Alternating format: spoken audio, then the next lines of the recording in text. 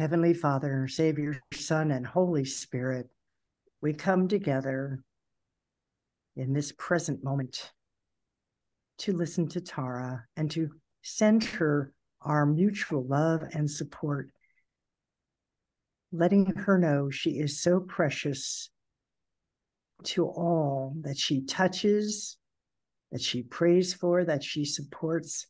And we thank you for blessing us with her presence here, now, at this moment in time, as we dedicate our mind, body, and spirits to listening, to hearing your word through Tara. And we ask this all in Jesus' name.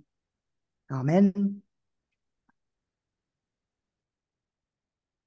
Amen. Thank you. Well, it's great to be here, and thank you for asking me to share my story.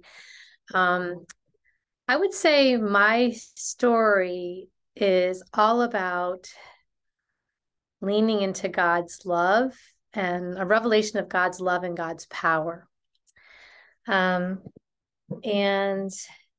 I say that because that was my greatest need. Is I didn't know I had so many unmet love needs growing up, but that is, now I can look back and say that that's been one of my biggest inner healing and biggest encounters with God has been the revelation of his personal love for me, and that I could personally love God back.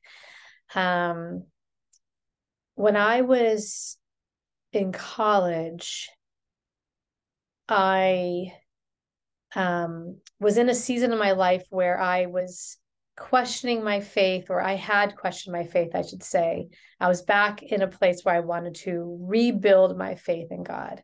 I was raised in the church, but I had questioned whether I was fully believing if I had made God my own personal God or not, or whether I was just inheriting the faith of my family. And walking with the Lord had certainly kept me safe and provided me with protection and provision, but I was lacking the love I needed in lots of different ways. And so I think I was thinking about this, like, what was really the temptation? The temptation, I think, was that there might be something better apart from God. This was when I was in high school, and because I wasn't experiencing all that I needed. But it turned out that by the time I got to college, a few years later, I really, I figured, well, I learned that God's ways really do work, and they are the best ways for me.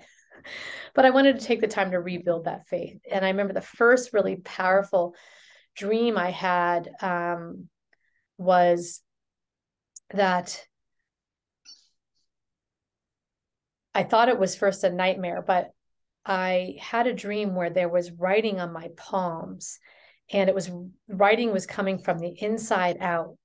And when the writing kind of was being etched from the inside out of my hands, and it kind of scarred over, I could read what it said, and it said, "Love Jesus."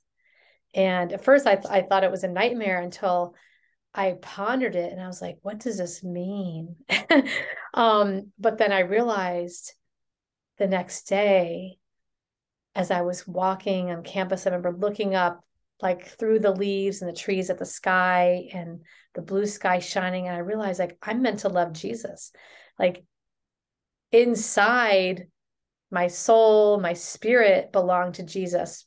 And I really felt like my insides were trying to get a message to the outside. Like, from the inside out, the message was love Jesus. And that really started to change the course of my life again, because I was starting to kind of put back my faith in God. I already had realized there has to be more than this earth and world than just kind of the Epicurean existential experience. And it wouldn't be enough for me to get out of bed if there wasn't more than what I could see or know. So I realized there has to be God. And then in college, there was this craze about going to psychics and things like that. And I tried it once.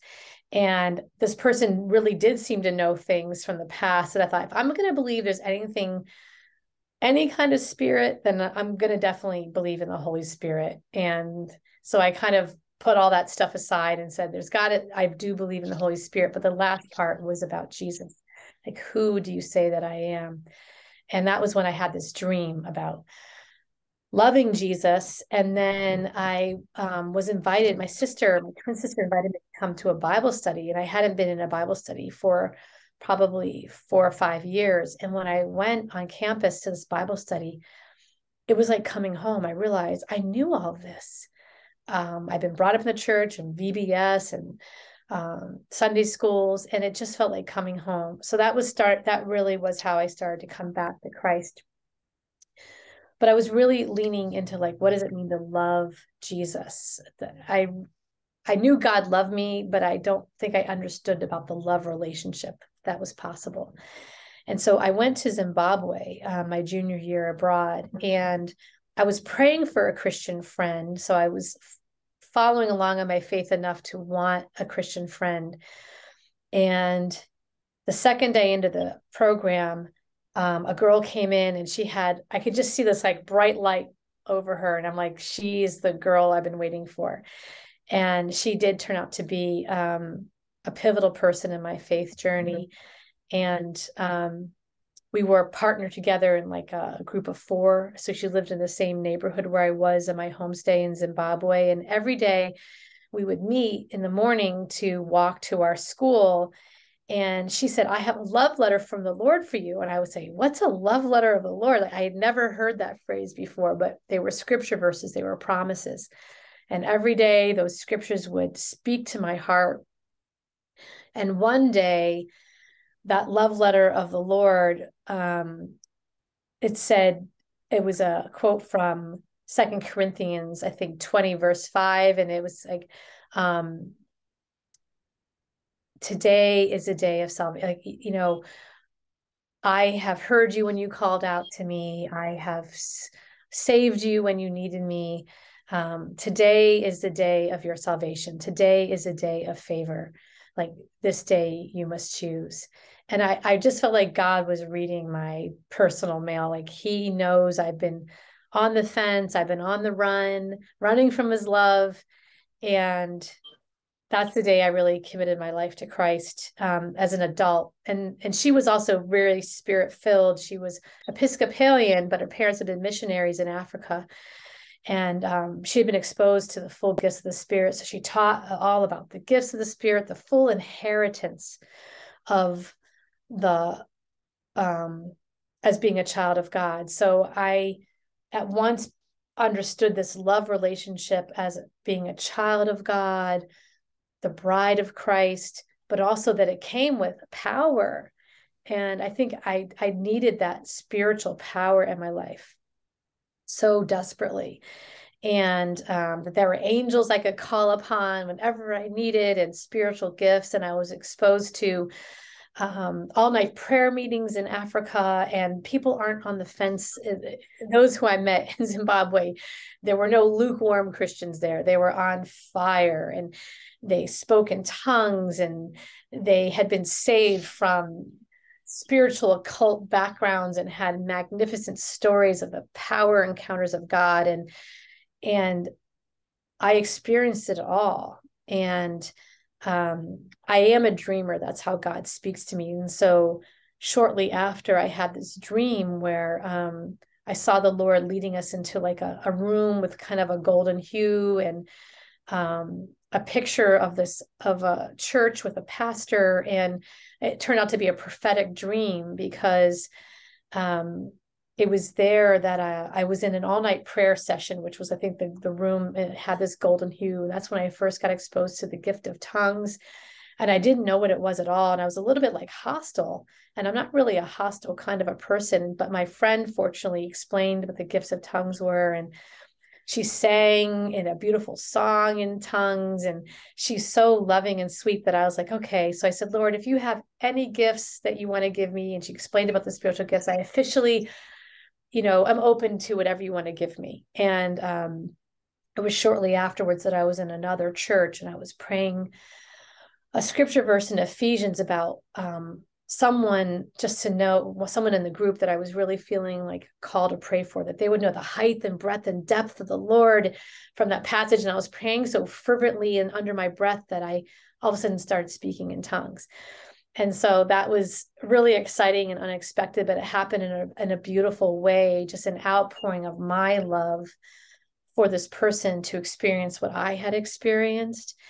And the pastor there, who ended up being the pastor in my dream, said to me, now that you have this new spirit-filled life, he said, I want you to always remember to will the will of God and to renew your mind with the reading of the word. And so those have been like two kind of railways that I keep me praying the mind of Christ and to stay in the scriptures. And I think, and our experience in Zimbabwe was like being in the book of Acts, where sometimes we were in real mortal danger. And I had to say, I rebuke you in the name of Jesus. And people who were coming after us would just stop in their tracks, or people would show up out of the blue at our homestay saying, I heard that you know Jesus, and we'd be praying for them. And so I saw lots of signs and wonders, and was exposed to the fullness of the kingdom. And so I came back to college very changed. I think God did that so I couldn't slip back into my old ways. And I rededicated myself to Christ while I was there. I remember feeling like I needed God to just touch me in every place I couldn't even see. And my friend said, she was Episcopal. She's like, well, typically a pastor or priest does this. And I'd been baptized as a child, but she said, I can pray over this water at this pool, and you can just dive in and let this be like renewal of your baptism, and that's kind of what I did, like a believer's baptism. I remember I was on a run, and I just came back saying, I just want Jesus to touch me everywhere, inside and out. And so I just dove in with my running clothes on into this pool after she prayed over the water. And I remember just coming up, just feeling just brand new. And I can still see that image in my mind. So that was in 1991. And I remember being afraid to turn an adult officially. I didn't feel ready. But by the time my birthday came while I was on that semester abroad, all this had happened in me spiritually, that I knew I was ready to be an adult because I had become a woman of God. And I could trust myself with myself because I was entrusting myself to the Lord. So that, I think, I feel like I replicate that which was sown into me.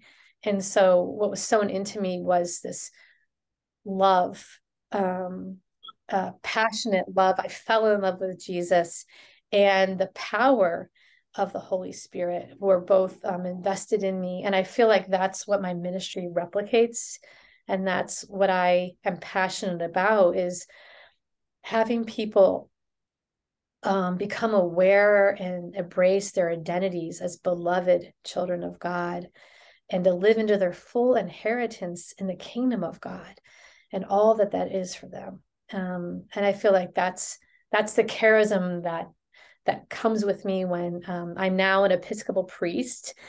I was ordained in 2019, and I feel like most of my sermons have a lot to do with the message of God's love, calling forth the scriptures and the power of God and encounter. I try to make my sermons and my preaching time to be encounter times, where I leave space for encountering the living God. And I've been married after that time in Zimbabwe, when I was 20 turning 21. My life, as I said, following God's a great adventure. My life just took off. In 10 years, I had met and married my husband, which was a miracle story in and of itself, another God-like moment, and ended having 3 children. I became a clergy spouse. My life just took off, like within even 3 years of that moment. And God was faithful as I rededicated myself to Him in every way. he, as you say, seek ye first the kingdom of God, and all things will be added to you. So I've been married almost 30 years now. I have 3 grown children. And my husband and I have always been part of the renewal movement of the church, even as we're in the Episcopal Church in the United States. He went to a seminary that was in renewal, Trinity School for Ministry. And I met him at a retreat actually in Long Island. I was 22, going on 23, but I was saying, Lord, I realize now I'm a subset of Christians in the sense that I've got this spiritual gifts and understand that not all Christians were comfortable with. So I was like, Lord, I'm praying for a man my age who's passionate for you, who has integrity in his faith, who's spirit-filled, who I remember praying could be a man who would be respected at the gates, like the Old Testament passages, the elders at a gate. And so lo and behold, I went on this retreat, Renewal in Christ retreat, which was also an Episcopal renewal retreat. And there weren't very many young people, but my husband, Joe, was there, who was also just had turned 23. And he was that spiritual prayer partner that I really longed for and needed. And God has used us as prayer partners ever since. So I've been faithfully right by his side in ministry and operating in the gifts of the Spirit where we can, sometimes in churches where that was not the forefront of their understanding of the Christian faith. So we were in the back rooms and side places. But until God really spoke to me in 2019 and said, Tara, one of your gifts is getting everyone where they need to be. But he's like, I have more for you. I want to get you where you need to be. And he said, you're going to need to stop everything you're doing and listen to me and pray. And so I was very active in the healing prayer ministries and putting on all kinds of programmings at my husband's church in Connecticut. But it was his time for his sabbatical. And so it worked for me also that I took the sabbatical. And in that time, God did some deeper inner healing with me. But then I had this sense I was supposed to go to seminary. And I kept getting this word, and people were saying it over me. You have a regional mothering call. And at that time, I was like, what does that mean? What a regional mothering call? Like, what doesn't a mother do? Mothers do everything. So what's the call to be a mother and over a region? And it didn't even dawn on me that there was an ecclesiastical call at that time. Now, of course, I'm like, duh, but I sensed I was supposed to go to seminary, but the question was why, and I didn't know why. But my husband and I were leading a retreat, one of the Alpha programs, and we had the Holy Spirit weekend, and someone had a very strong manifestation and deliverance at that time, and I wanted to reach out to Father Gary, who led the retreat where Joe and I first met. And since I had some miracle healings happen at these retreats, and I knew you always had some good explanations for how to explain the gifts of the Spirit to others. And we had lost touch with him, but I found him and he was like, oh my goodness, my long lost children. And it was amazing. And so we reconnected and I told him, I need some advice. Do you have those things that you used to have to help explain the spiritual gifts? And he said, so we reconnected. He said, we're doing our mission in Netherlands coming up soon. Would you and Joe be on the team? And I said, so he said, sure. So while I was in the Netherlands, right as I was sensing this call to go to seminary, I didn't speak Dutch, but people in my group, fortunately, the Dutch also spoke English very well. They didn't know me at all, but we just did a lot of praying over each other without a lot of explaining. We just kind of wanted to hear from God for each other. And the things they said over me affirmed so much of what God was showing me, that I was God approved, which was like a doubt I had, and that God was giving me whatever was in my heart and what I truly desired, he was going to make happen, which I was like, what is that, Lord? I wonder what I kind of knew, but there were some other things. Someone said, I see you like jumping out of an airplane and out of faith, which was an image God had given me before of like jumping out of an airplane, which I would never do and still don't think I would do, but yet I'm seeing myself taking the leap. So it was a lot of affirmation that God was calling me, and then people spoke over Joe and were saying things like, you'll be in a season where you'll be called to support Tara, which was affirming to him and kind of encouraging, because we were really rocking the boat. I had been this steady clergy spouse, stay-at-home mom and wife for 20 some years, and all of a sudden I'm going to be going out.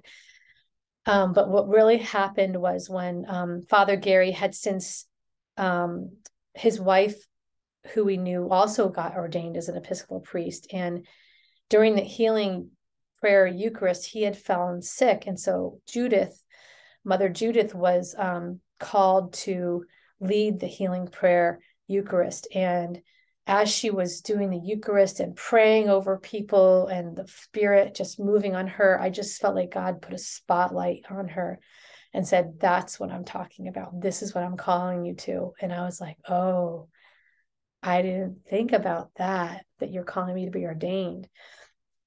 But that's what, and then, sometimes you just open door or poke on a door and it just opens, and that's what happened. So once I said, Joe, I think God's calling me to be ordained, we called the diocese formation dean and met with them, and just the doors opened and opened and opened. So that's so something happened right after I met Joe at that retreat in 1993. Aside from meeting Joe, who we met and married in 10 months, there were a handful of seminarians at this retreat, and the priest said, I'd like all seminarians to go forward. And then he said, I'd like everyone else to come forward to the altar who feels called to something they don't feel equipped for, but you want the anointing for it. So I felt the Holy Spirit saying, go forward. And I was like, why? Like, they're seminarians. I'm just a layperson.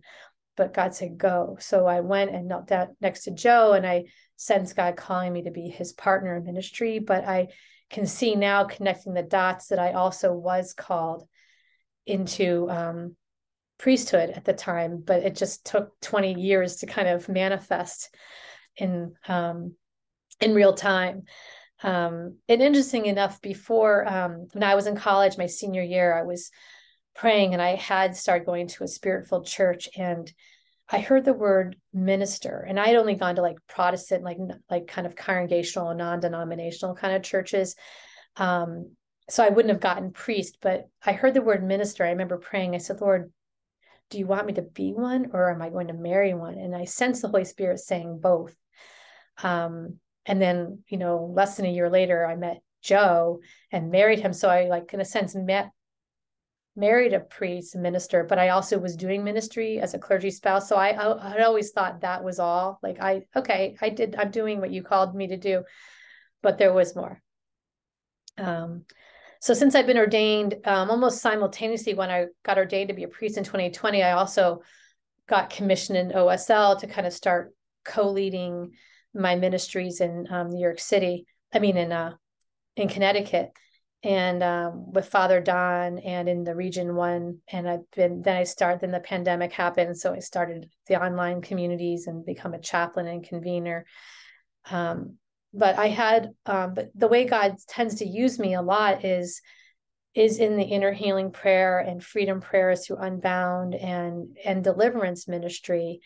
So again, like, as you know, some of these things just kind of come to you, like, what is presented and what do people need? And often the people who come to me need an encounter of God's love. They need freedom from the bondage in which they found themselves in. So I have received a lot of deliverance and inner healing and freedom prayer over the years. And again, I think what God sows into you is what we give out.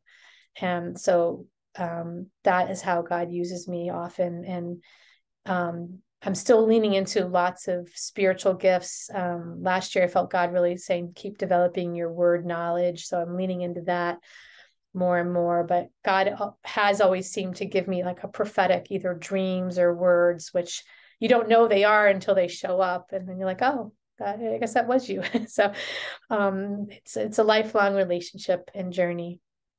And that's where I am today. So I serve in a church now I'm contracted part-time, although it's never really a part-time job, but it keeps me busy, and I do a lot with OSL online and locally with different prayer appointments. So hope that's enough of my story.